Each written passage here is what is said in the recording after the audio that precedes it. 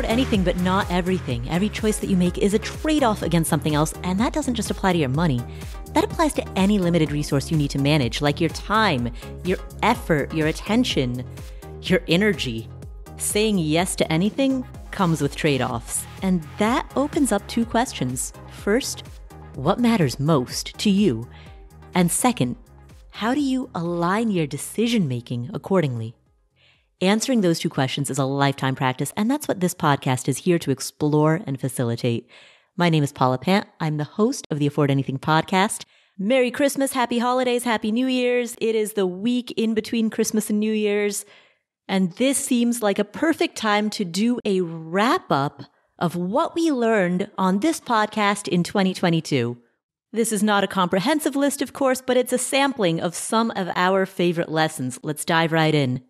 We kicked off the year with the guy who you hear on every other episode, former financial planner Joe Saul-Sehy. Normally he joins me to answer your questions, but we actually kicked off 2022 with an hour-long interview in which he discussed the topic that's been on everybody's mind all year, how to beat inflation.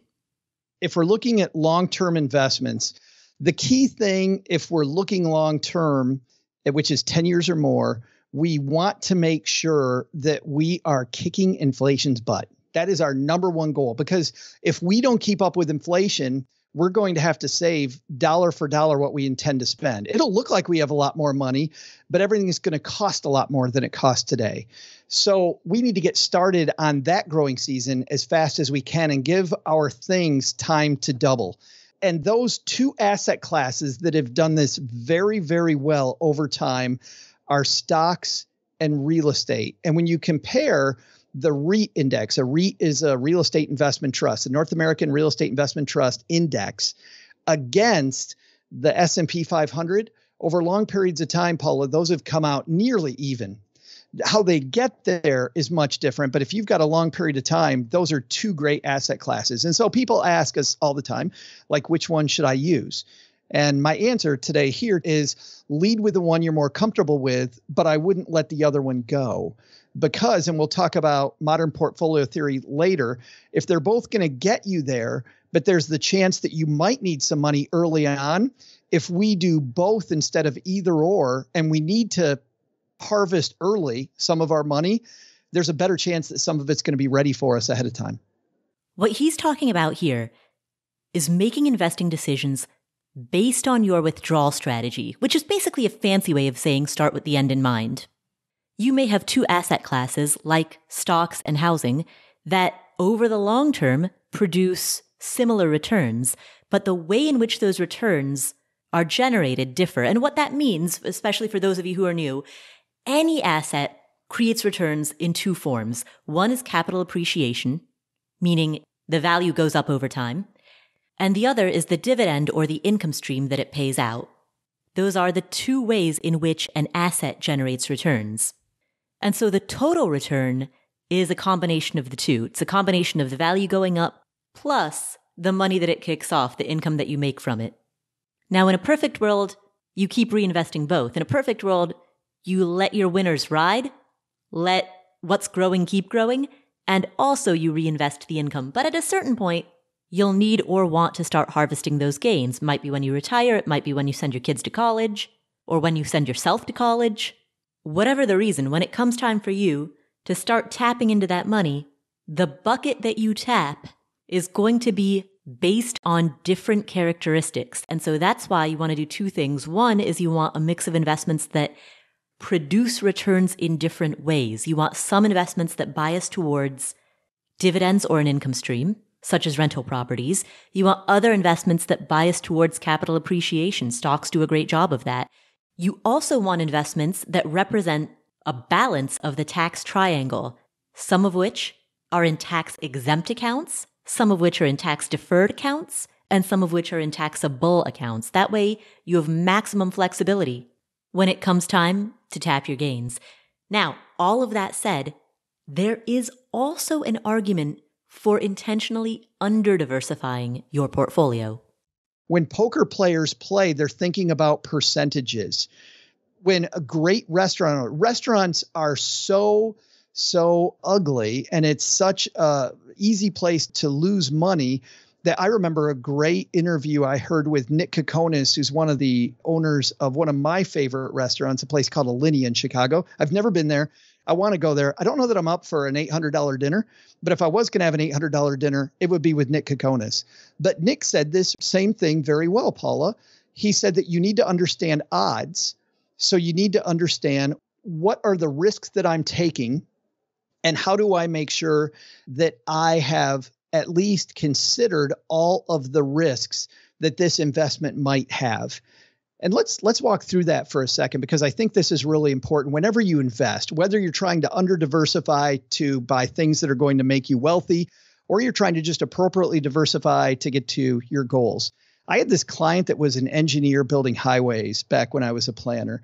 And she told me that before they did any highway project, they would walk through everything that could go wrong, and they would work to eliminate all of those possibilities. And only once they eliminated those possibilities, all those things, would they then begin to build. And yet we see people often say, well, I've heard that you buy what you know. My buddy knows this, so I'm going to buy what my buddy bought. That's not an investment strategy, and that's not strategic under-diversification. That's under-diversification probably, but that's not strategic under-diversification. So we talk about strategic, we talk about this isn't an all or nothing game. You don't need to take all of your portfolio and under-diversify it. You could have most of your portfolio diversified appropriately, and then if you want your investments to shoot the moon, to do better, you cut out asset classes that work against you. He gives the example of cutting out bonds. So some people, if they are more than 10 years away from withdrawal, will have an all equities portfolio, all equities with a heavy cash allocation. It's called a barbell portfolio. He also gives the example of maybe trimming back on some large cap or large company index funds in favor of small and mid cap. He also gives the example of going all in on a side hustle or a business that you're starting. That's also a type of investment. At the end of the day, the key to strategic under-diversification, which is another way of saying the key to putting more chips on the table when you really believe in the bet, the key to doing that well is number one, protect your downside. Figure out what's the worst case scenario and don't ever risk that. Build your safety net. Protect yourself against what poker players refer to as the risk of ruin. You don't want to be so wiped out by a bad bet that you're no longer in the game, right? So figure out what you have to do in order to, at a minimum, stay in the game. Then you pick that portion of your portfolio. Pick the amount that you're prepared to go big on. Know what that number is. Know what the limits to that number is ahead of time. And that's where you strategically under-diversify. Strategically under-diversifying to have one company could be insanity. But there are things that you did and that I did in creating our companies that I know, because we've had long chats about these, to increase the odds that we would succeed. I think the more seriously you take how risky it is, it shouldn't be a deterrent as much as something that really helps you be real about what type of a commitment it is going to be, and how much courage you're going to have and how much patience you're going to have. And when, Malcolm Gladwell talks about 10,000 hours, and some people talk about a minimum of 5 years in an industry just to really get your footing, I think there's so many lessons there. And the main reason I see that most people don't succeed in strategic under-diversification is they don't give themselves enough time to swim the moat. And there's a big moat when it comes to under-diversifying. You have to, and by moat, if I'm talking about investments and under-diversifying your investments, you have to get used to the fact that your investments now on a daily basis are going to swing more than they used to. If you're a small business owner, you're going to have to get used to those same swings, but in a small business. You're going to make the wrong moves. You're going to have to evaluate those moves more often. You're going to have to consistently, and I talk about this a lot, not just when we answer listener questions, but we detail it in the book, work on your investment policy statement. Don't just make a move once. Ask yourself, how do I make sure that the next time these conditions arrive again, that my machine works better and I don't step in it? And if you're consistently working on your machine instead of this point in time, you're much more likely to be successful. All right, so moving on to 2022 year in review, we then talked to Andrew Hallam. Andrew was a school teacher. Trying to remember if he taught middle school or high school. It was one of the two. Andrew's a school teacher who became a millionaire by his early 40s. And he did it the old-fashioned way, living frugally and dumping all of his extra money into index funds. He has joined us on this show many times. I've known Andrew for a decade. But most recently, in January of this year, he came back on the show in one of our most popular episodes of this year to talk about the 4 quadrants of a successful and happy life. And those 4 quadrants, spoiler alert, are money, relationships, health, and purpose. Andrew says that life runs smoothly when all 4 of these elements work together in tandem, like the wheels on a car. You know, when you're looking at these studies, and one in particular published in the Journal of Epidemiology and Community Health, suggesting that even retiring like 1 year before a traditional retirement age can end up increasing a person's level of mortality, regardless of what their initial health was at previous. So, I know Harvard Health did an interesting study that was really similar as well. And I think that it's something that we should really be focused on as young retirees too. But again, it's a natural thing for us to do. Like when we're striving for FI, we're the sorts of people generally who are goal oriented anyway. So even though many of us will set these goals to retire early, once we've achieved it, we don't typically end up stopping. And you've probably read and interviewed different people who have done it and they've stopped for a while thinking that, playing golf every single day and going to the beach is going to be like the cat's ass. They're going to absolutely love it. But eventually what ends up happening is these people, and I think because we're wired to be productive, end up doing things. And I think that's the healthy thing that we need to keep in mind when we're striving for FI. Because if we don't, we're not going to feel like good, productive adults, and our moods they hugely affect our immune systems in terms of how we think and feel both about ourselves and about the world in general. It affects us on a cellular level. We need that sense of purpose. Now, with regard to the money element of money, relationships, health, purpose, the 4 quadrants, the good news is this is the one arena in which laziness pays and doing less is more. When it comes to managing money, I've always felt that the less you do in terms of spending time thinking about it, the better. So if it's an actual investment platform, the less you're doing, the better. And a lot of people think that they have to actually follow their investments and they have to track the economy and they have to purchase the latest, greatest ETF or the latest, greatest stock. But, I'm a little bit in the camp of Kathleen Vohs when she looked at how much we actually think about money with respect to how that affects us on a social level. And so Kathleen Vohs' research is fascinating in this capacity because she shows the more we think about money, the less helpful we are to our fellow human beings typically. And I'm not going to say that everybody who thinks a lot about money isn't going to be helpful to other people or as social as they could be. But on aggregate, that's the research that she's found. And she ended up looking at dozens of different studies whereby that premise was replicated. And that's what I think is so interesting. So now back to your investments. The idea that, okay, one, if we think less about it, I like to think of your investment portfolio as like a bar of soap in the shower. Like the more you do it, the smaller it gets. And Morningstar's research on multi-asset class investment funds is fascinating. Somebody might say to me, oh, okay, well, Andrew, you're talking about just feeling good. No, I want to make lots of money. So I want to think about this. I want to actually follow my investments. I want to track how the market's doing. But if you look at Morningstar's research, one of the cool things Morningstar has been doing for years is it has been looking at cash flow analyses of different funds. So what's going into them, what's going out of them. I'll give you an example of ARK funds, for example. She absolutely ripped it up in 2020. And so many people ended up looking at Cathie Wood's funds June, July, August of 2020, getting really excited because it had this great track record, right? And especially in 2020. And what ended up happening is most of the money that went into those funds, went into Cathie Wood's ARK ETFs, went in late. So now you get 2021, where despite the fact that the stock market's up about 28% for the year, Cathie Wood's ARK funds are down. So she's lost to the index. The tragedy is in people who are watching things rise, that jump onto rising bandwagons, end up buying high after it's really, really popular. And it's a human nature sort of thing to do. Like trying to follow whatever's hot is a really bad strategy. So there was an interesting study that was published, and I think Bespoke did the study, where they looked at the average investor's return based on cash flow into Kathy Ark's funds since their inception.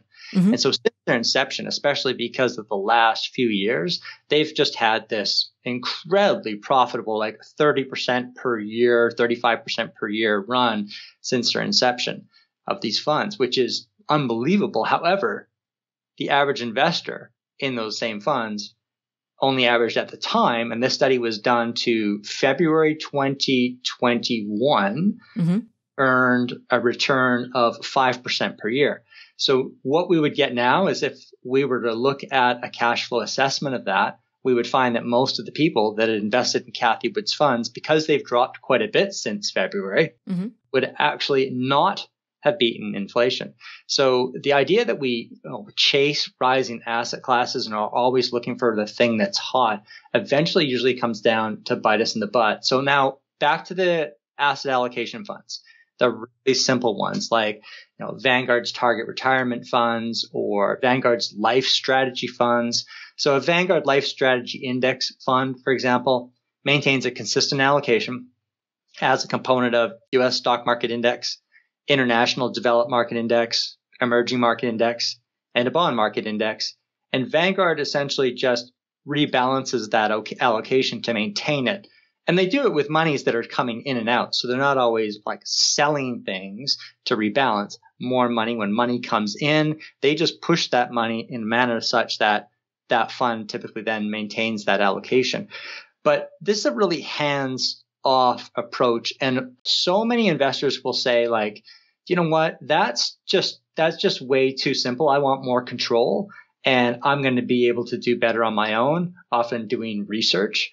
But the irony is that when Morningstar does its cash flow analysis, they find that investors in these all-in-one funds more or less set it and forget it products, because they don't end up chasing the market, they end up paying or speculating or not knowing when they should rebalance. They end up earning on aggregate higher investment return than the funds themselves. At least the study was done over the last 15 years. Well, that was prescient. The interview that we did with Andrew aired in January of 2022. In it, he's describing the performance of Cathie Wood's funds as of February of 2021. And everything that he says, only amplified over the span of this past year. Andrew makes the point that paying excessive attention often leads to chasing trends. And trend chasing, jumping on what's hot, is a losing strategy. The more often you look at your portfolio, the more likely you are to transact. But touching your portfolio too often can make it diminish. If you want to hear that full interview, and again, it was one of our most popular from this past year, go to affordanything.com/episode 359. That's 359. After we chatted with Andrew, our next interview was with Wall Street Journal reporter Spencer Jakab, who chronicled the behind-the-scenes drama, intrigue, and flawed thinking that led to the infamous GameStop, AMC Theaters, meme stonks revolution. It's fascinating because a lot of things had to happen all at once, technologically and socially and financially, to create the conditions for this to happen. And I mean, just to recap quickly for anybody who's might not remember, might not have been following, although it was a crossover story, it wasn't just a financial story, of course, was that a band of millions, but really the core group was hundreds of thousands of young traders who organized themselves on Wall Street Bets, which is a subreddit on Reddit, decided to target hedge funds that were short some dowdy stocks that had not seen their heyday for 10, 20 years in some cases. The biggest one was GameStop, but it wasn't the only one. And they used its shares and options in its shares as a weapon to hurt Wall Street, to blow up hedge funds. And they did hurt a handful of people on Wall Street. They basically There were some sophisticated people on the board who said, you know what, the short interest in these stocks is so high that if we all get together and buy the stock and buy options, certain types of options in the stock, then they'll be forced into huge losses, possibly losing all of their money. And this will be a way to stick it to the man, and we're going to make money. That is sort of what happened. There was one hedge fund in particular that lost about $6 billion in a few days, one of the most successful hedge funds on Wall Street, several others who lost a lot of money. So how did it happen? So a lot of things had to occur. One is that trading had to be cheap, or not just cheap, it had to be free. These days, when you go to any retail broker in the US and in other countries sometimes too, they'll say no commissions. You pay no commission when you trade. It's free to trade. It's not really free to trade. They call it free to trade because there is a cost. Everything has a cost. Just like, when you're on Facebook, is it free? I mean, you can send, look at the photos of all your kids' friends and everyone's wedding photos. It's not free because you're sort of paying the dues and all the information you share. And trading isn't free either. And I go into the ways later, into the ways that it really isn't. But you have to think that it's free, which means that you can trade many, many times and not really worry about kind of chewing up the value of your account. And that's something that was pioneered by a company called Robinhood. They weren't the first to do it, but they're the first to make it really popular. They introduced it some years ago. That was their thing, free trading for the masses. And they attracted lots of young people with not very much money and not much sophistication either. And they have a beautiful app that's won an award the first year it came out in 2015. It's frictionless. It's intuitive. It's perfect for a generation that grew up with smartphones. And in late 2019, because Robinhood by that point was getting about 1 out of every 2 brokerage accounts opened in the US, everybody else threw in the towel. Schwab and Fidelity and Ameritrade, eBay, all these much bigger firms just said, well, okay, we're going to stop charging commissions too. And it's going to cost us a lot of money, but we have to do it to compete. What happened was that there was an explosion in trading, in retail interest. So the opposite happened from what they expected, because they of course, they still do make money when you trade in other ways, and they wound up making a lot more money. And this was leading into 2020. We all remember what happened in 2020, which was that the COVID-19 pandemic began. Now, the COVID-19 pandemic began, millions of young people around the U.S. were sent home, or went home to mom and dad, or were sitting at home not going to work. All of a sudden, a lot of money that they were spending going out with their friends, going out for beers and whatever they weren't spending. They got stimulus checks. A lot of them got unemployment checks as well. They had money and nothing to spend it on, and they were bored. Another thing that had happened was that sports betting had taken off like a rocket since 2018. Sports betting is legal now, I believe, in 46 states, and you can do through a smartphone. Daily fantasy sports is legal pretty much in every state. That had been for a number of years.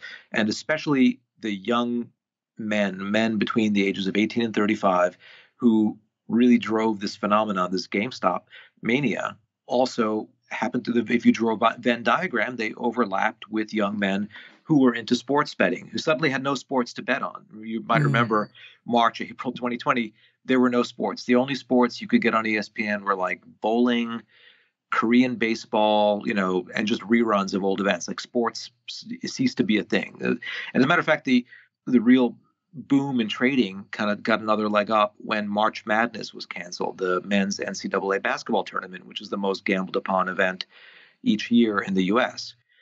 That led to an explosion in speculative trading. And of course, the stock market plunged. And volatility is very exciting. If you're new to the stock market and you don't care, you don't own a lot of stocks already, that you're not saying, oh man, my 401k is getting creamed. You're just seeing this thing moving up and down a couple of percent a day. There are some stocks that are moving up 10% or more a day, and especially exchange traded notes that have a lot of leverage in them, and trading in those took off like a rocket. I mean, there was one that was a bet on volatility futures that had just a massive, massive surge in trading, and people made, if they bought at a certain time and sold at a certain time, about 30 times their money in that note. That was one of the more popular things that people traded. They traded things that owned airline stocks. Airlines were on the verge of bankruptcy, and then they got bailed out. So it was like a great game. It was more exciting than sports betting or a casino, and more profitable too. And so that laid the stage for tens of millions of new, inexperienced people to come into the market, who were then looking for the sort of the next rush and were learning what to do by going on social media, TikTok, YouTube, and as specifically affects this story, Reddit, Wall Street Bets, which was a very sort of, wild, uproarious, meme-filled place to find trading advice. So that's a primer on the initial conditions, the environmental conditions that were set in place for such a weird thing, the quote-unquote Reddit takeover of Wall Street, to happen. Many people at the time blamed social media, but it was notable that people have been discussing investing online for as long as the internet has existed. Back in the 1990s, people talked about investing on Yahoo chat forums. But the other conditions that he described, the proliferation of commission-free trading, the sudden halt of all sports betting, the excess liquidity in the hands of average investors, all of those conditions together created the perfect storm. But what did it accomplish? Did it actually harm Wall Street? Let's hear what Spencer Jakab has to say. Let's say there's like a religious movement, Paula, and and people have been in the movement for a while and they get a new recruit. I don't know, have you noticed that, I don't know if you know anyone who's sort of suddenly become religious or kind of adhered to some group or denomination, they're the most enthusiastic ones, right? Yeah, exactly. And that's what happened here, is that the people who were late, the people who were getting in January 2021, and there were millions of them, all they saw was, let's do this, let's blow these guys up. A lot of the people, and I speak with the founder of Wall Street Bets, Jamie Rogozinski, really interesting, bright guy who founded this bulletin board. And he's like, no, that's not what Wall Street Bets is about. Wall Street Bets is about hacking the system and making money. The thing is, yeah, that's what the original Wall Street Bets was about. And that's what that's what it was about once upon a time. But that's not what it became about for a short while. And so you had a lot of people who basically were all about blowing up hedge funds. That was what they wanted to accomplish. But at the same time, you had people who were just, they were like, yeah, you know what? I just made a lot of money. I just made like enough to buy a house, enough to buy a car. I'm selling. And they did sell. So once the smoke cleared and you looked at the figures, they sold. Like lots of people who got in early sold and made money. They did not stick around. They did not have diamond hands. They did not take one for the movement. And I feel really sorry for the people who kind of have stayed in there and absorbed losses, who bought at, $400, $450, $480 and higher, and are sitting on losses that are meaningful to them because they wanted to be part of the movement. And some of them would say, I don't care. I don't care that I lost money. Well, okay, fine.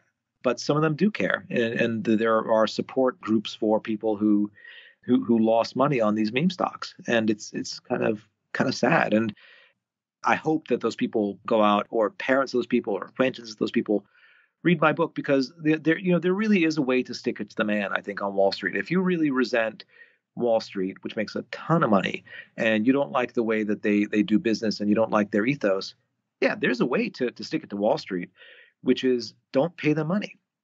They did the opposite. They paid them a lot of money. Do the opposite.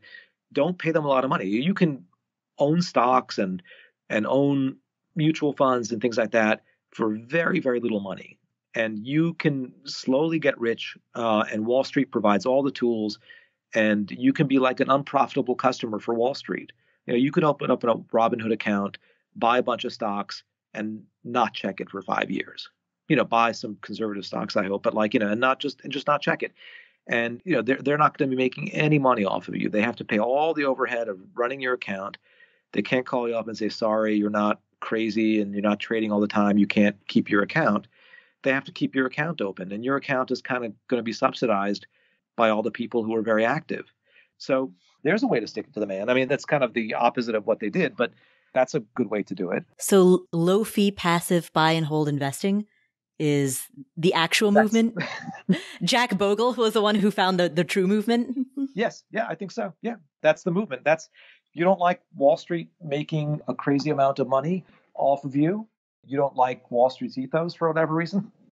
I don't hate Wall Street or love Wall Street. It is what it is, but if you have a chip on your shoulder and you want to stick it to Wall Street, and you and millions of other young people do that, Wall Street is going to hate you. That is Wall Street's worst nightmare, is you reaping the benefits without paying them crazy fees. Now, I realize that this is textbook confirmation bias and that when all you have is a hammer, everything looks like a nail. But I do have to say, I love that the ultimate takeaway from the GameStop revolution is that the way to quote unquote stick it to Wall Street is through passive investing, passive index fund investing, to reduce transactions, to do what Andrew Hallam talked about. Don't touch your account that often. The hands-off approach is not only better for you, but it's the approach that keeps the most amount of money in your pocket and not in the hands of the hedge funds. So if that's something that matters to you, cool. There's another reason to do it. And if that's not something that matters to you, that's fine too. Either way, passive investing, no matter what lens you look at it through, consistently comes out as the most optimal approach. No matter how often people want to make arguments to support active trading, day trading, time and time again over the long term, whatever your reason is, the passive approach continues to win the day. So those are some of the takeaways that came from the earliest interviews that we did at the start of 2022. Earlier this year, we talked to Harvard professor Arthur Brooks, who described an unusual phenomenon. In the middle of our careers, even in knowledge-based industries, our jobs, including tasks that we've done for a decade plus, weirdly start to feel a little harder. I've been teaching and studying the human performance and human happiness for a really long time. And I started to see this really weird pattern in my data, which is the people between about the ages of 35 and 50 in knowledge industries. Most people listening to us, people who work in the realm of ideas, whether they're lawyers or doctors or data scientists or anything really, where you're sitting at a desk and doing things, they kind of go into a crisis in their profession. It's like, I don't want to do this anymore. And a big part of it is because their jobs stop getting easier and start getting weirdly harder. As I see this with lawyers, especially all the time, it's like I used to be able to cruise through these cases. And now it's kind of drudgery, and the young people seem to be doing it a little bit faster than me. And so I started doing a little bit of research, and it turns out that this is really common. This is a very common phenomenon, that the structure of the brain is such that idea jobs, the innovation and speed and the ability to solve problems, it tends to get a little bit worse and then get a lot worse. And what I was seeing was not aberrant. It was not unusual. It was the norm. Professor Brooks explains that this is because there are two types of intelligence. In our 20s and 30s, we have high levels of fluid intelligence, or raw intellectual horsepower. We can ace tests, impress people with our memory and recall, analyze facts, documents, data. But in our 40s and 50s, we have higher levels of crystallized intelligence, which allows us to draw together novel insights from across domains. In other words, fluid intelligence allows us to analyze or break apart, whereas crystallized intelligence allows us to synthesize or put together, which means that there is, academically speaking, evidence for the notion that wisdom accompanies age. However, he says, those who are reluctant to admit that some of that raw intellectual horsepower of their 20s may not be there, at least not in the way that it was, those are the people who block themselves off from the opportunity to use their crystallized intelligence. And he gives a case study of the career of Charles Darwin versus the career of Johann Sebastian Bach.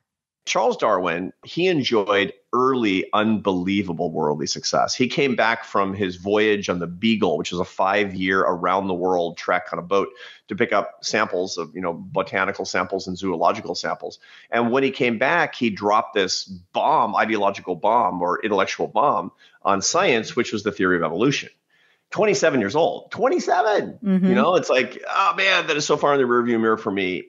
Then he spent the next 30 years elaborating this, getting more and more and more famous on this one big idea, making it better and better. And then he hit a wall where he couldn't go any further because he couldn't understand the math that he would need to get to the next great big breakthrough. It actually came from a monk, a Czech monk by the name of Gregor Mendel. It's a pretty famous guy, but not as famous as Darwin, who invented genetics. But genetics required a lot of math that Darwin had been a very lazy student, by the way.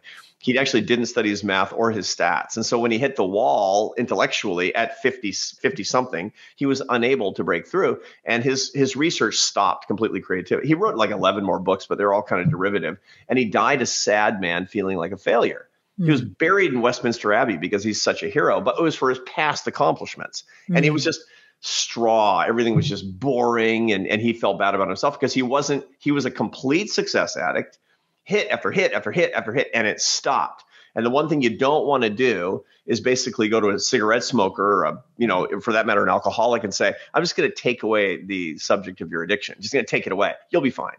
No, you're not going to be fine. You're going to be really, really unhappy. And if you don't actually come to terms with the fact that your life would be better without it, if you actually think that you're better off as a smoker than not, then you're going to spend a long time, maybe years, regretting that.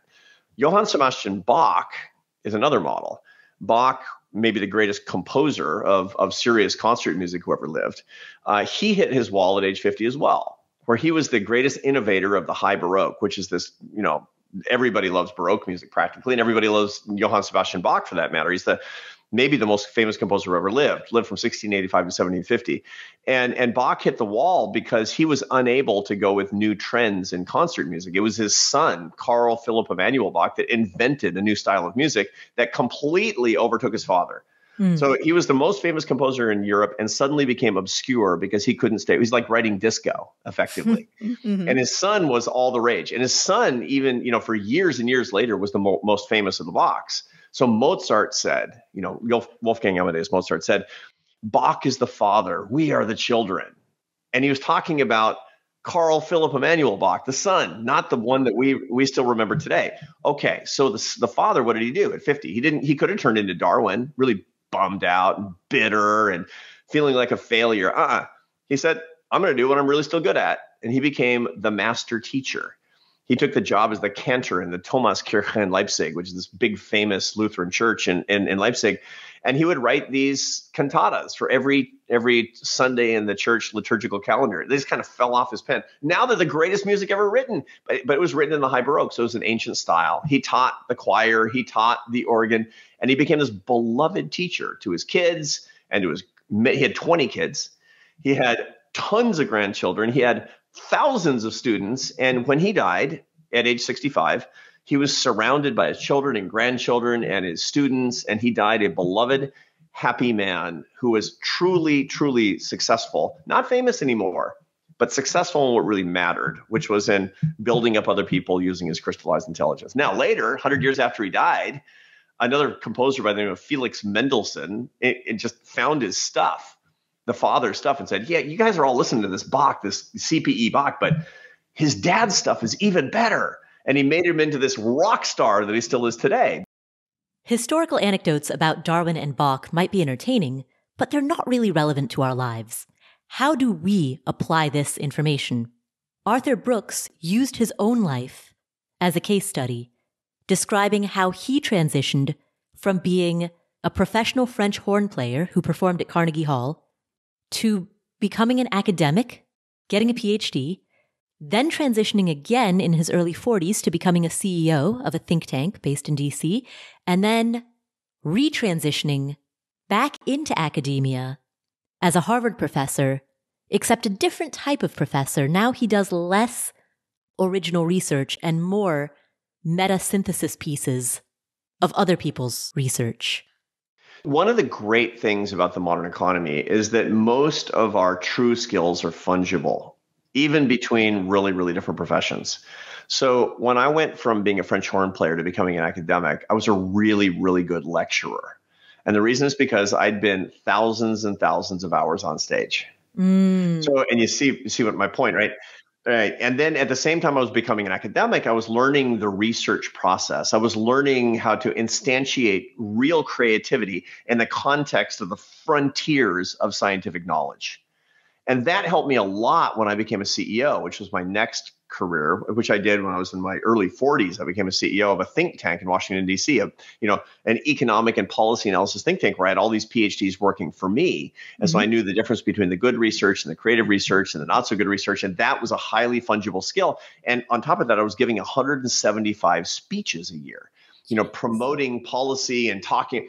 And I was really, really super good at it. And so the things that I needed to learn new skills, but I was able to funge the old skills that really mattered into the new line of work that was getting progressively more and more crystallized. Right. See what I'm saying here, right? So when I was a French horn player, I don't know how much of that was crystallized versus fluid intelligence. But by the time I was an academic, I was using fluid intelligence just like crazy and, doing this research, et cetera. Then I became a CEO where I was using fluid and more crystallized intelligence. And now I'm back in academia and I'm teaching, I'm writing, but I don't write academic journal articles. I write a column for The Atlantic where I synthesize everybody else's cutting edge knowledge and I talk about how people can use it in their lives.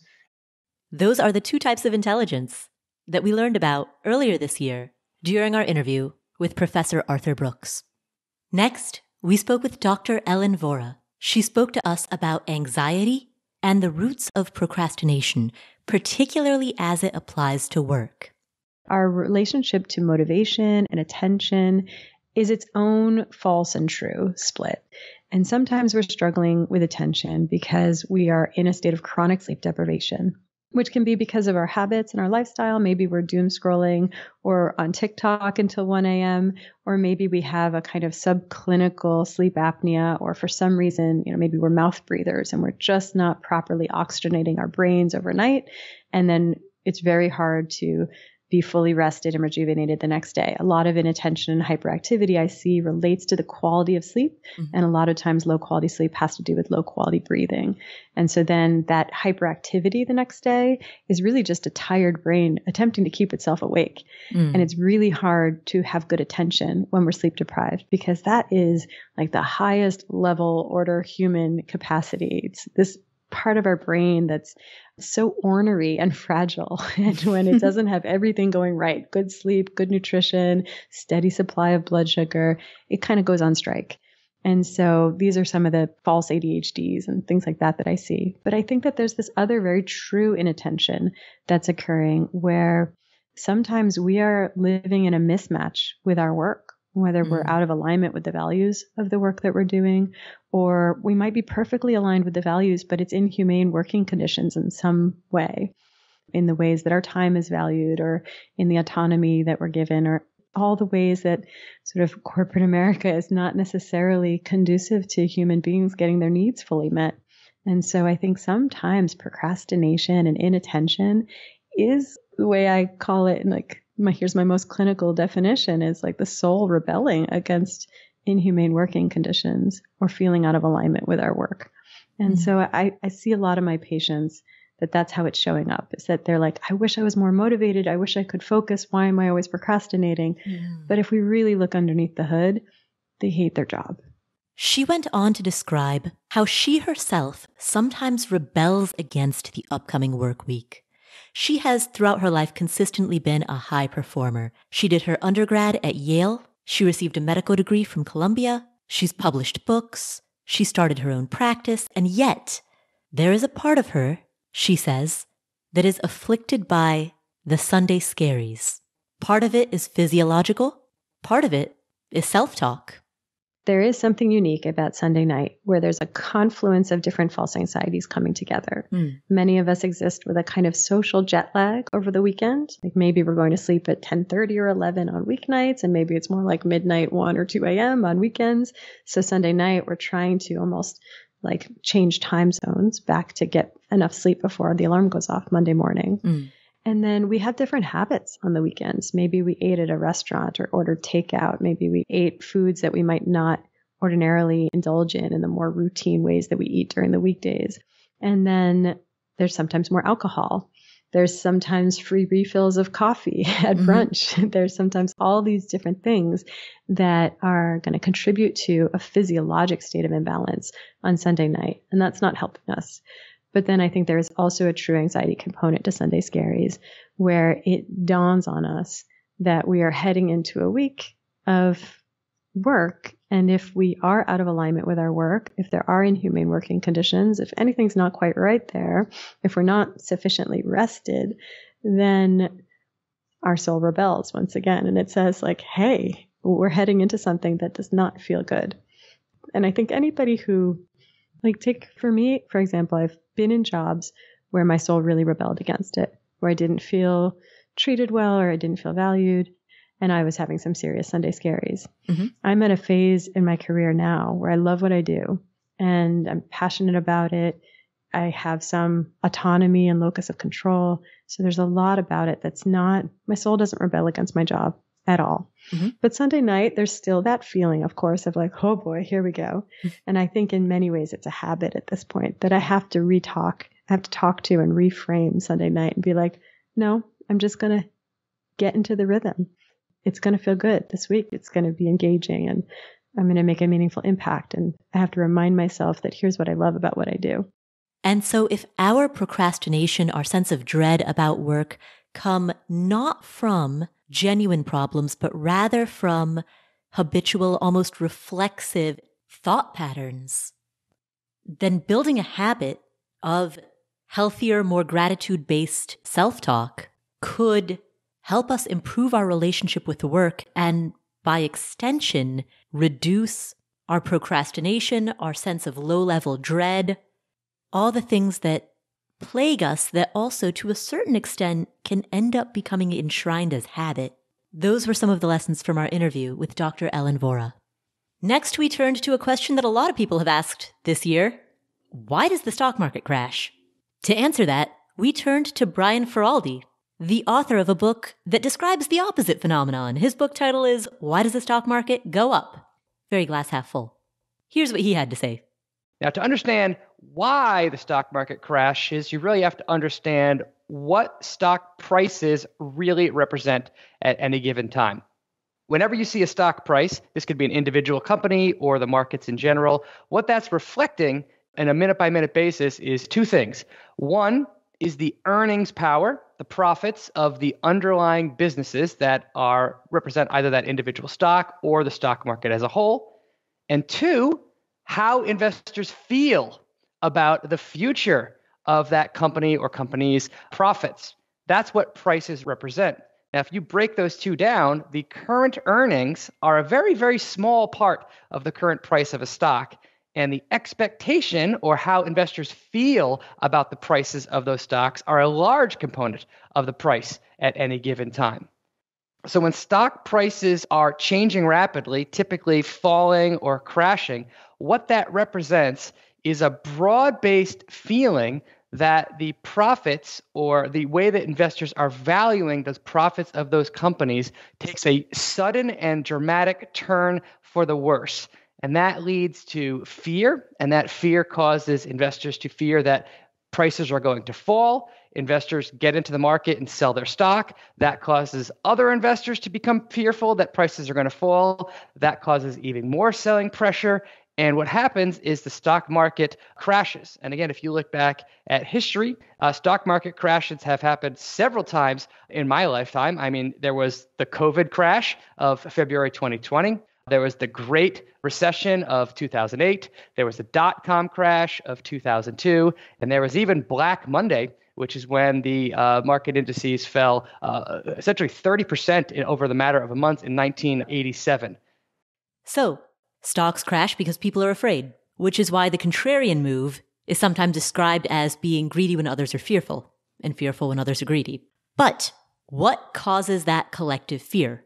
It doesn't come from nowhere. There needs to be some type of assessment of the future in which enough people have reason to be afraid. We take our cues from each other. The best quote I've ever heard on what happens to stock prices in the short and long term comes from Benjamin Graham, who was one of Warren Buffett's mentors. He says, in the short term, the market is a voting machine.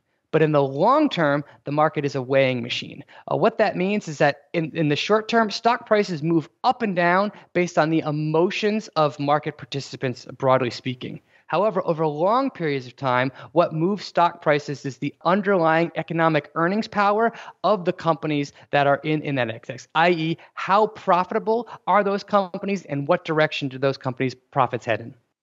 So if it seems as though the profitability of a company may go down, for example, in an economic environment in which capital is harder to obtain, and so businesses make fewer investments, or in an environment in which consumers are spending less, or in a shrinking industry, or for any number of factors, if it seems as though companies may be less profitable, then of course the amount that you're willing to pay for a share of that company, which means the amount that you're willing to pay for a claim over its future earnings, will drop. But also, when that happens, it can then create a self-reinforcing cycle in which other people see that drop, become afraid, react based on that fear, and then the whole down cycle shifts out of proportion. And then the same thing happens in reverse. Both bubbles and crashes start with a rational assessment of future profitability and then get blown out of proportion through collective emotion. But ultimately, in the long term, the US stock market as a whole, over the long term, has always gone up. That's a fact that's easy to forget when we've come out of an 11-year bull run, when we've seen nothing but gains from 2009 until pretty much this year, with the minor blip in 2020. We've gotten used to seeing the market so consistently perform well in such an artificially low interest rate environment that everybody sort of got used to the party. And to a certain extent, people started to view the market once again as a high-yield savings account. The duration of this beat-up stock market in 2022 and the fact that 2023, at least as far as we can tell, looks like it might also suck. This presents a situation that to many investors, particularly younger investors, feels new. But let's not forget the year 2000 through the year 2002. The dot-com bubble, that was steep, it was painful, and it lasted for a long time. It lasted years. Dot-com bubble burst, then 9/11. The market was in the tank for a while. Is that the expression, in the tank? Had tanked? Tanking? You know what I mean. Don't worry if everything got beat up in 2022, if your portfolio is not nearly as pretty as it was a year ago at this time, because you're in it for the long haul. And in the long term, historically, in the US, stocks have always gone up. That's what we covered with Brian Feroldi. That was a Stocks Explainer episode to recap the start of the year. And next, we spoke with psychology professor Bill von Hippel. He is a graduate of Yale and the University of Michigan. He is now a psychology professor at the University of Queensland in Australia. And he joined us to discuss the history and science of happiness. Evolution gave us happiness because it wanted to motivate us to do what's in our genes' best interest. And so those ancestors who got happy by doing things that were unhealthy or by going off alone and never talking to any other human, well, they didn't become our ancestors because they didn't get into the mating game or they killed themselves off before they could do a good chance in raising their kids. But those ancestors who got happy by doing things that were in their genes' best interest, by doing healthy things, and then by meeting and mating, well, they're the ones who ended up in that we reflect their genes. And so what happiness does is it gets you to do things that over time, it's been winnowed down by evolution. It gets you to do things that are in your species' best interest. So if you and I were dung beetles, we would be very happy if we could roll a really big ball of poo, because that's what it takes to be a success as a dung beetle. As human beings, however, what makes us happy are the things that are going to make us attractive to other members of our group, that are going to make other members of our group want to keep us around, and that are going to make us individually a success, so that if we could rise and stay this a little bit compared to other members of our group, maybe we'll be picked to be somebody's mate. But we're wired for survival and reproduction, not happiness, in an evolutionary sense. That's right. But happiness is a tool that gets you there. So just imagine two ancestors. One of them really loves the taste of feces. The other one really loves the taste of fat, sugar, and salt. Well, the one who loves the taste of feces is going to kill himself before he gets very far. The one who loves fat, sugar, and salt, which are very rare in our ancestral environment, is going to be seeking out healthy sources of food. And so one of them will be fit and strong and will be an attractive partner to other people, and one won't be. And so happiness, just like everything else, evolution has no advanced plan. People who have the right motives, who work in ways that serve their genes, then they're going to have more children, and the proclivities that made them happy are going to make their children happy too. And these things will spread throughout the gene pool. And so in today's world, it's super duper rare to find somebody who gets happy by doing things like eating feces, although it happens, of course, there's always randomness, but it's super duper common to find people who get happy by being with close others, by being with their friends, by having really good food, by doing the kinds of things that we tend to think about every day as what makes us happy. There's a negative consequence of this, though, and that is that evolution also doesn't want to lose its best tool. If it can motivate you by making you happy when you do X, let's say you achieve something that causes you to raise in status. Maybe for our ancestors, that was a successful hunt. For you and me, it might be picking the right stock or going out to a great dinner or meeting a new friend or something like that. The problem is that evolution can't give you permanent happiness because then it would lose one of its best tools. And so evolution gives you a little bit of happiness. And the bigger your achievement, the bigger your rise in happiness. But then it's super important that you drop back to baseline. Because if you were permanently happy, then you're unmotivated to do anything ever again, and the world's going to leave you behind. So complacency then becomes a detriment. Exactly. And so to that end, is contentment a detriment? I mean, I think a lot of us are striving for contentment, but is that to our disadvantage? Well, contentment's not a detriment. Contentment's a great thing, in fact. And part of the reason for that is that we can see happiness in others. And so if I run into you on the street and we're meeting for the first time and you seem happy, I'll say, well, Paula obviously has lots of good things going on in her life. She's happy. She would be a good person for me to get to know, be part of my coalition, whatever, because all signs are indicating that you're a success. If you're really down and upset, well, then I think, maybe things aren't going so well for Paula. I've got enough trouble in my life. I'm not sure that I want to form a friendship with her. And so it's very visible to others and it's important. The problem is you don't want to be a 10. If you're a 10 out of 10 scale, well, then you're not motivated to do anything. What you really want to be is a 6. Because a 6 has lots of room to go up, but it's on the positive side of the scale. And so a bit of contentment, a bit of baseline happiness is a really good thing. And most people show that. But too much happiness is just as detrimental for your future success as too little happiness. This was personally one of my favorite interviews from this year. Professor von Hippel describes how we are wired to feel surges of happiness that fade, so that we are intrinsically motivated to keep repeating behaviors that lead to additional surges of happiness.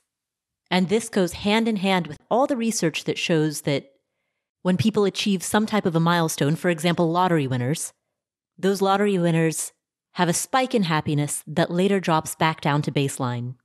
There is, I should put an asterisk here, there is actually some competing research around that. There is other research that shows that they form a new higher baseline, but that's a different topic for a different episode. The point is, dopamine spikes are temporary for a very good reason. And by understanding this, we can apply this knowledge to making better decisions for our work, our money, and our lives. It's important to become financially successful in order to gain financial freedom. But at the same time, work is, for almost every human, work is a large part of their life. And so if you're lucky, it may only be a few hours a day. If you're less lucky, it may be many hours a day. But in either case, most of us are forced to work at least some of the time. Now, if that's the case, and if you don't enjoy your work, well, that's a real problem. Now, sometimes people are lucky and they love their jobs, and so they just want to get to it every day. I happen to love being a professor, and so I enjoy teaching my class, I enjoy doing research, and that gives me purpose and meaning. But if I had been less lucky, imagine that I have a job that I don't particularly enjoy, it doesn't mean I can't still get purpose and meaning out of it. And the key to achieve that is to find ways to be a helpful, useful cog in the machine, to be a cooperator who makes the world a better place. And so if my job is working at a petrol station, well, if I can help people out when they come to my petrol station, they can't find the right motor oil, or they don't know which of these sodas is the tastiest. If I can be engaged in people's lives and I can be a cooperator and I can be helpful, I'm going to go home from work with a sense of satisfaction.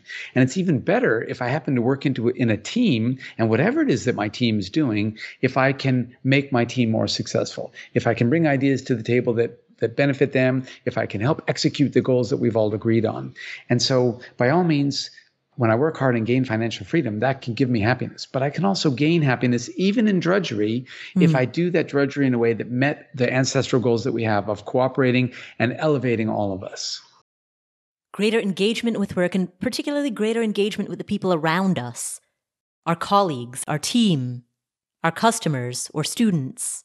The interactions that we have with others, that is foundational to our happiness at work. And that is a main lesson that came from our hour with psychology professor Bill von Hippel. Continuing our recap of interviews from 2022, we spoke with data scientist Nick Maggiulli. He is the chief operating officer at Ritz-Holt Wealth Management. He holds an economics degree from Stanford, and he joined us to discuss, among other things, the Save Invest Continuum, which is a framework for deciding where to focus your time and attention. Should it be on your investments or should it be on your earning potential? Everyone's on this continuum, and it's a question of you know where you are kind of based on two numbers, right? And they're all relative to your life. So the first number is how much could you save in the next year, reasonably? So let's say you can save $500 a month. You do that for 12 months, that's $6,000. So that's number one, $6,000, right? That's how much you could save. And then how much can your money earn you in the next year? So let's say you have $20,000 invested, you're going to get, let's say, a 5% return, your expected 5% return in an average year. Okay, so that's $1,000. So that's your second number. Your expected investment return is $1,000. So now compare those two. Which one's bigger, the $6,000 expected savings or the $1,000 expected investment return? And in this case, because the $6,000 is bigger, you need to spend more time focusing on how you get and how you can raise your savings and then put that into investment so you get your investment income up over time. When I was starting this whole thing, in my early 20s, my expected investment income was, as I said, $100 or something, maybe $500, whatever. It was small, right? In a given year, it was very, very small. And that's with a 10% return. So I was actually pretty liberal with the return. But my expected savings was much higher. I could probably save a couple $1,000s in a year, right? So a couple thousand versus 100, it's not even close. I should have been focusing much more on what I was doing, how I was raising my income to save more money. And that's what you need to do. Because over time, you're going to see this flip, right? There's the Save Invest Continuum. There's also a phrase I use to kind of represent this. And I say, saving is for the poor, investing is for the rich. Now, when I say poor, I don't mean that in absolute terms. I always mean this in relative terms. And I mean this relative to yourself. If you do this properly, if you're in your early 20s, you start saving money, investing, your wealth starts to grow, you will be relatively richer in your future than you were when you started. It doesn't mean you're going to be in the 1% or you're a billionaire. It doesn't mean any of that. It doesn't mean you're in abject poverty if you're living in San Francisco as a 22-year-old college grad. No, that's not what I'm getting at. It's about the relative difference. And so when I say that is you're going to see over time in future years, if you do this right, when you're older, you can lose more money in a year from your investment returns than you could ever expect to save. If there's a bad year in the market, there's nothing you could do to make up for that. Let's say you have a $10 million investment portfolio, hypothetically. This is a really extreme case, right? A 10% drop is $1 million. How are you going to save $1 million after tax in a year? It's not possible for most people unless you have a very, very high paying job. For most people, let's say even if you could save $100,000, which is a lot of money, that's still 10x more. Taking a 10% drop, that's not that outrageous. Those things happen pretty often. I think when you think of it that way, you start to realize oh my gosh, no wonder your investments don't really matter as much when you have very little invested. But as you kind of have a lot more invested, that's all that matters because it can have a bigger impact on your wealth than anything you do personally. Nick's core message here is that up to a certain point, your contributions are the single biggest determinant of your portfolio performance, which is just a fancy way of saying, unless you have a really, really big portfolio, you should be focused more on shoveling money into it than you should be about tweaking around the margins, trying to eke out an extra couple percent as a return. Mathematically, let's say you have a $250,000 portfolio. With an 8% return, that's a return of $20,000 per year. With a 10% return, that's a return of $25,000 per year. So the difference, that 2% difference, represents $5,000. Now, if you can start a side hustle as a freelancer or a contractor, or if you can take on even one weekend per month of decently compensated part-time work, or if you can learn a new skill that allows you to get a better paying job, or if you can learn to negotiate, or all of the above, that can lead to much more than $5,000 per year. Now, if you're fortunate, you may get to the point where your portfolio is so large that managing it is itself the equivalent of a pretty lucrative side hustle. And when that becomes the case, when you've moved further along that save invest continuum, that's when you know that it's time to switch your focus and start paying more attention to your investments. And by the way, investments don't simply have to mean an index fund portfolio. Your investments could also include a portfolio of rental properties, or maybe you're a silent investor in a chain of privately held businesses like laundromats or vending machines. We're using the term investment broadly here to refer to the management of any asset. And as Nick points out, the amount of time that you allocate to managing your assets versus the amount of time you allocate to essentially raising capital, which is what you're doing with your job and with your side hustles, that split can be informed by where you are on the save invest continuum. Nick also describes the 2X rule as a guideline when thinking about how we spend. I think there's a lot of stuff in the personal finance space where a lot of people are guilted into, you have to, you don't buy your coffee, you're peeing away $1 million. You've heard a lot of these things. You should reuse your dental floss or make your own laundry. So, and I've heard it all. I'm like, what is this the new thing that they're pushing, right? And so I know I've read your work, Paula. I know you're against a lot of this guilt stuff. You can't afford this, you can't afford that. I understand you're all against that stuff as well. And so for me, I think I am trying to come up with different ways that different tricks people can use to kind of get them out of that guilt. There's this spending guilt that's out there. And so one of the tricks I use, if I'm ever splurging, it's not for something like when I go to buy eggs or something, I don't care about that, right? But like if I'm splurging, like if I want to take myself out, go out for a nice dinner, buy myself a nice pair of shoes or something, right? Whatever it is, if I ever spend a large amount of money, let's say I'm going to spend $300, $400, whatever it is, I make sure to take the same amount of money and I either invest it, right? So let's say, if I'm going to buy a $300 pair of shoes, like a nice pair of dress shoes, I will take another $300, so 2x my original purchase price, and I will invest it in something, or I can donate it. There's different ways you can do this to kind of get rid of the guilt. So you don't feel guilty about buying the shoes because you're like also investing for your future, or you're also helping a good cause or something like that. So I think this rule is really effective, not only from like an affordability perspective, because if you can save 2x for it, then you can obviously afford the first X, so to speak. Right. But also it really eliminates spending guilt in a lot of ways. And I think that a lot of the personal finance issues out there are, issues that are in people's heads and they get, should I not spend this? And they're very frugal, and there's nothing wrong with being frugal. But there are times when, hey, you want to splurge on yourself a little, it's okay. And this is a way to kind of, allow yourself to do that. That tip to alleviate some of the guilt associated with spending, as well as just to have a reality check on, hey, am I spending too much? That tip, called the 2X rule, comes from Nick Maggiulli. Next, we spoke with, and this was just total nerd fun, Bill Bengen, who is, can we get a drum roll here, actually? Bill Bengen is, of all of our guests, he's the one who deserves the drum roll. Bill Bengen is the guy who invented the 4% withdrawal rule. And if you are a retirement planning nerd, if you wake up every morning being like, sunrise, time to plan retirement. If that's how you think, then Bill Bengen is a legend. So, for those of you who have a life and are wondering what we're talking about, let's climb in our time machines and return to 1994. Saved by the Bell was on TV, Ace of Base and Boys to Men were playing on the radio, and financial advisors were telling their clients that they could safely withdraw 7% of their retirement portfolio each year. At the time, they were using the simplistic logic that thought, hey, the stock market has historically yielded between 7 to 9% returns, so a 7% drawdown rate probably shouldn't dwindle the principal, right?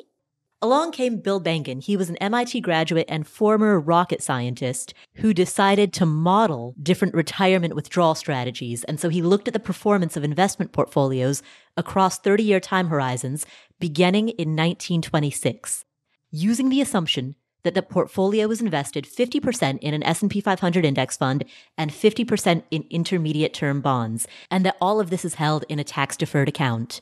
Under that set of assumptions, and by the way, if everything that I just said sounds like Charlie Brown, what I've essentially just said is that under the assumption that your retirement portfolio is in some type of official retirement account, meaning it's an account that gives you some sort of a tax benefit, and under the assumption that half your portfolio is in stocks and half is in bonds, so it's a well-balanced portfolio for your age at the time in which you retire, under that set of assumptions, he found that in the worst case scenario, a person could withdraw 4.2% of their portfolio in the first year of retirement, and then that same amount adjusted for inflation every subsequent year, and that would give people a reasonable chance of not outliving their money based on historic performance.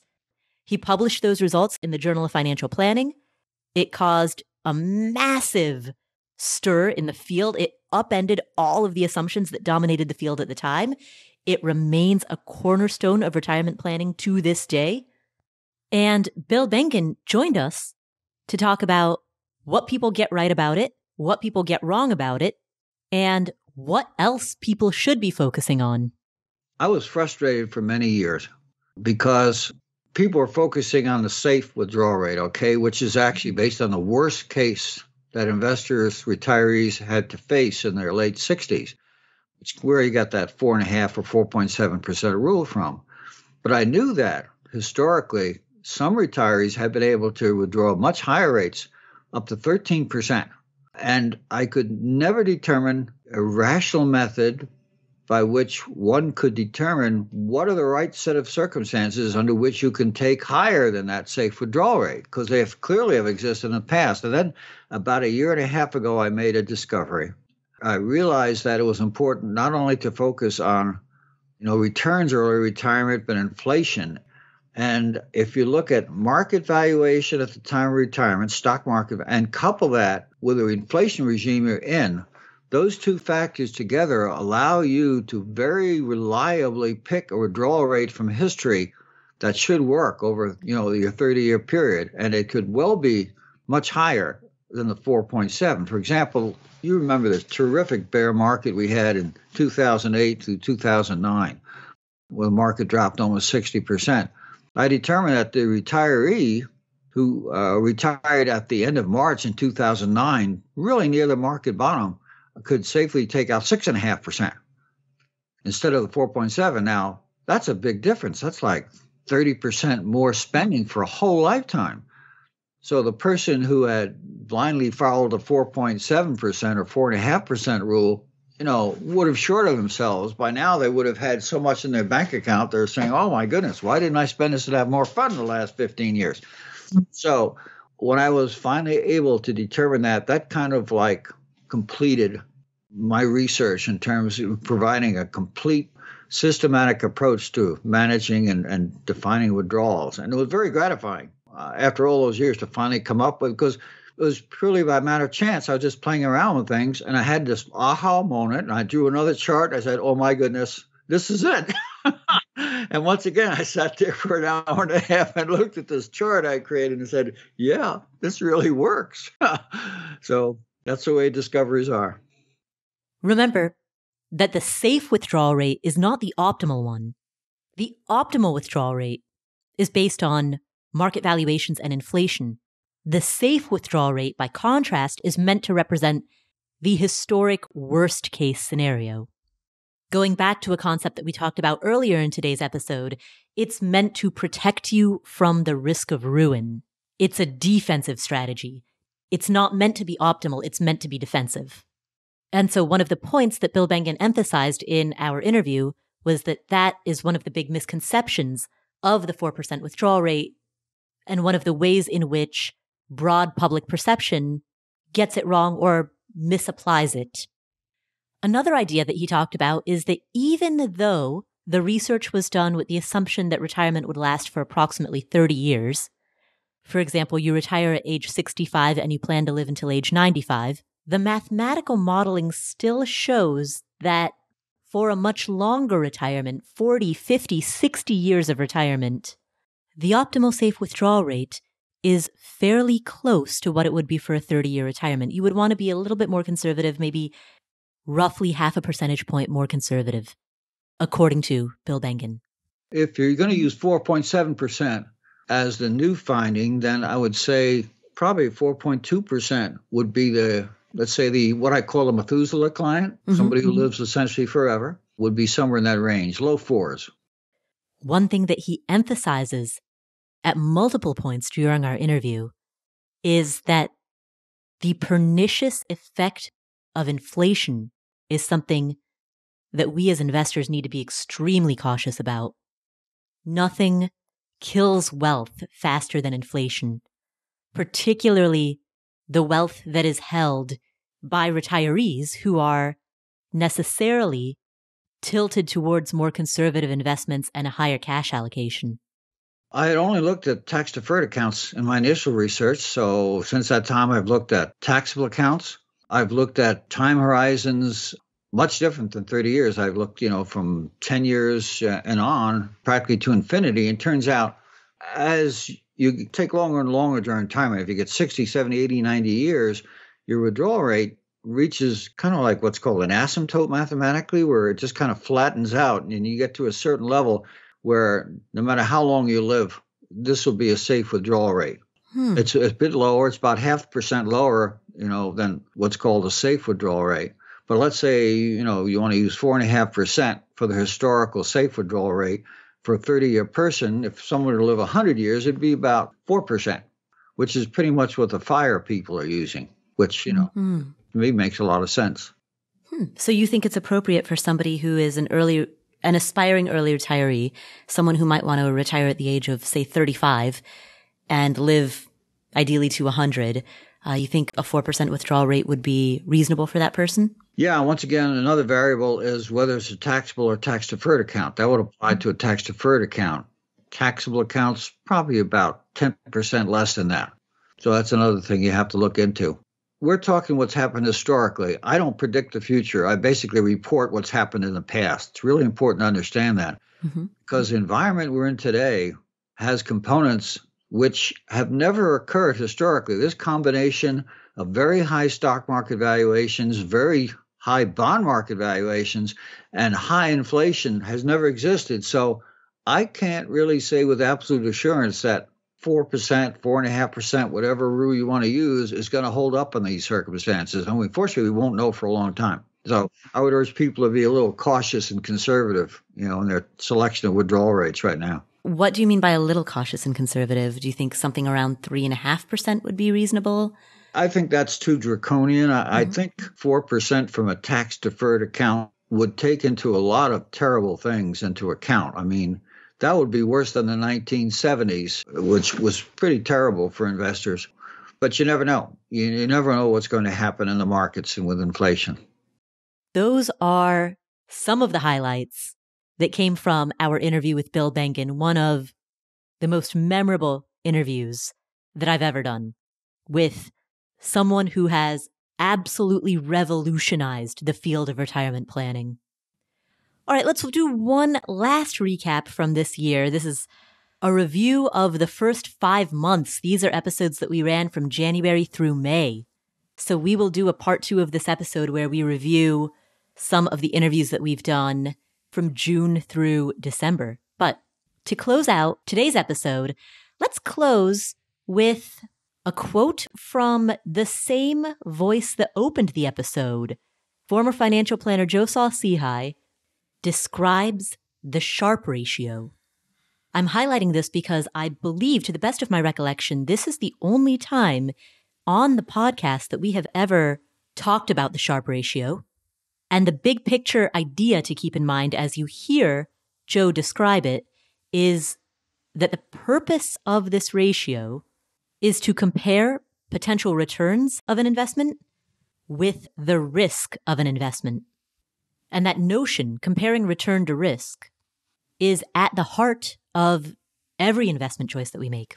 To calculate the Sharpe ratio, we need to know what standard deviation is. Mm-hmm. And to keep it really, really simple, I know it's more mathematical than this, but in a normal market, when you look at the number that's the standard deviation, that is on most days, you will find that your position will move, whatever that percentage is, up or down from what your expected return is. As an example, if we have an investment that we expect to do 8%, mm-hmm. and the standard deviation is 14, that means it is perfectly normal for that investment to be at -6 sometimes because it's 8 minus 14. And it's also perfectly normal for that to be at +22. So standard deviation shows us what pros call the wiggle. Nobody calls it the wiggle. Joe calls it the wiggle. But it is the wiggle. It shows you what type of roller coaster you're going to be on. And when I was a planner, I like looking at that to tell people there's going to be times when this is down 6%. And you know what? That is normal. That's right. What this normally does. And so that is one standard deviation is that number. Now, there's people yelling at their device that it's more mathematical than that. And it certainly is. But I think we're trying to keep this on a beginner level. Mm-hmm. In a normal market, if you look at it that way. Another one that I like, and you can look at this if you have mutual funds, is something called beta. And the beta of a mutual fund is how much it's going to vary against the index it's being compared to. So as an example, if the index it's compared to is a 1, they use the number 1 to represent that index. So if the index is the S&P 500, mm-hmm. and we have a fund that is a mix of the S&P 500 and something else, and it is a beta of 1.1, that is roughly 10% more risk you're taking than the S&P 500. Mm. So if it beats the S&P 500, that helps you ask yourself, well, is it beating the S&P 500 because the market's up? Because if this fund takes 10% more risk in an up market, it should do better. And also, by the way, if the market's down and it's getting cream versus the S&P 500 and the beta's 1.1, well, I would expect it to get cream more than the S&P 500 because it takes more risk. What Sharpe does is tries to put all of this together. So the goal of Sharpe is to compare two investments specifically to see if we add something to our portfolio, does it really help with a risk-adjusted return? Mm-hmm. The equation that we're working is you take the return you think you're going to get and you minus out what's called the risk-free return. And mm-hmm. the risk-free return would be, what would I get if I were in cash? And some people might even use a treasury in a normal market as that. So if I think that I'm going to get 8 and a treasury is paying 3, mm-hmm. my risk-adjusted return is 5. So it's going to be the 5 minus 3. And we take that number and we divide it by the standard deviation number that I just said. So, and essentially what we're coming up with a number that, once again, is really around 1. A lot of the time it's going to be around 1. Mm-hmm. So if I have a portfolio and it's large company stocks, let's say largely, mm-hmm. and my Sharpe ratio is 1, and I add a fund to it, and the new fund makes the Sharpe ratio 0.9, that's a lower Sharpe ratio. If something has a lower Sharpe ratio, that means I probably shouldn't add that fund because I'm not getting more risk-adjusted return. I'm getting less. Right. So if the second number, once you've added something to the portfolio, gives you a smaller number with the Sharpe ratio, it means you're not adding any real value. If it makes it 1.1, now we're adding some value when it comes to the returns. Now, you have to be careful. There's a few things here. Number one is the Sharpe ratio compares volatility to risk. Mm-hmm. As you and I know, Paula, there are some investments out there that have other risks outside of just volatility. Right. Exactly. And that's a good distinction to make because a lot of times people use the terms volatility and risk interchangeably when in fact they are separate concepts. Yeah. So if, as an example, oil, we're seeing that right now, right? Mm-hmm. Oil is subject to other risks on top of it. So even if it makes your Sharpe ratio look prettier, right, adding oil is going to add some different risks than just adding S&P 500 fund would. Right. Exactly. And to clarify that, so volatility is the wiggle, as you described earlier. Volatility is standard deviation, whereas risk encapsulates all of the different things that could go wrong. So with oil, for example, oil is subject to not just volatility, but also political risk. Yeah. As well as many other additional risks. Yes, specific risk, right? That you're investing in one commodity. There's specific risk there as well, among others. Yeah. So you need to use the Sharpe ratio, realizing that there is no measure that you're going to use that's infallible. Just know what the Achilles heel is of the measure before you use it. So that's the Sharpe ratio. It's really neat. I loved using the Sharpe ratio when a client and I, when I was a financial planner, and we would discuss adding something to a portfolio, we would use the Sharpe ratio to give us a mathematical number to show us if it really is additive. Those are some highlights of what we learned at the beginning of 2022 here on the Afford Anything podcast. Thank you so much for tuning in. My name is Paula Pant. If you enjoyed today's episode, please share it with a friend, family member, neighbor, colleague, sibling. Share it with somebody in your life. This is a great episode, a nice catch-all overview episode to introduce somebody to the idea of getting smart with their money. You can share this episode directly at the link affordanything.com/episode 420. That's episode 420. You can also subscribe to the show notes at affordanything.com/show notes, where you will get a synopsis of every episode delivered directly to you for free. That's affordanything.com/show notes. Thanks so much for tuning in. Make sure that you're following this podcast in your favorite podcast playing app. Make sure that you leave us a review and a rating on that app if you're enjoying the show. You can chat with other members of our community at affordanything.com/community. Share your New Year's resolution there. Talk about your goals. We have a thriving community where you can meet like-minded people completely free. affordanything.com/community. Thanks so much for tuning in. My name is Paula Pant. This is the Afford Anything podcast, and I will catch you in the next episode.